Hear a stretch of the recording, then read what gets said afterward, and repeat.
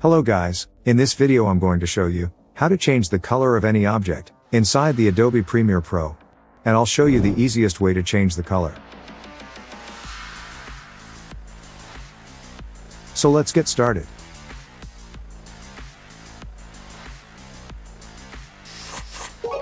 This video sponsored by Toko Graphics Pack. In this pack, you'll get 2000 plus ready for use graphics elements. Typography, infographics, devices, backgrounds, social media, transitions, shape lines, lower thirds, kinetic titles, gradients, callouts, logo reveals, glitch elements, glitch overlays, interface items, big titles, and much more. You can add this effect with one click. Inside this pack, select an element, then just click on Apply. And it's pretty easy to edit.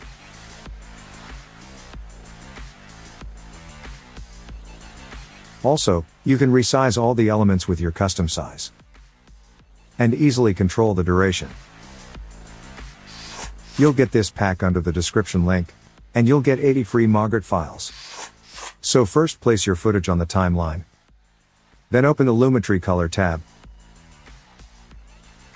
Inside the Lumetri color, open HSL Secondary. Select the color picker tool.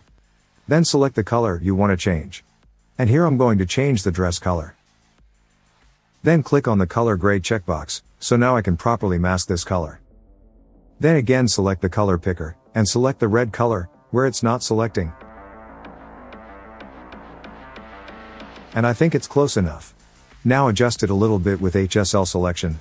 So first H means hue. You drag it left and right to adjust the hue. The second one is S means saturation. And the top arrow is increasing or decreasing the red color saturation. And the bottom arrow is the amount of the feather.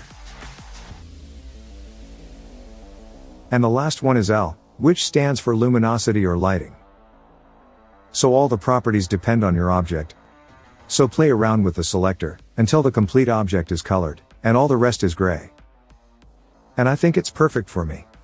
Now refine the selection with a bit of blur, and it actually feathers the selection, and makes it more smooth.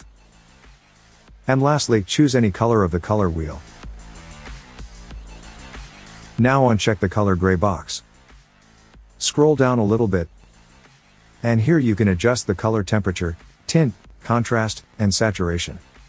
Also if you like, you can brighter or darker the color. So that's it. And it was our before and after. Let's see the final preview.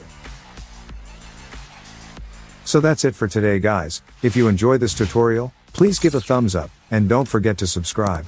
I'll see you in the next one. Have a nice day.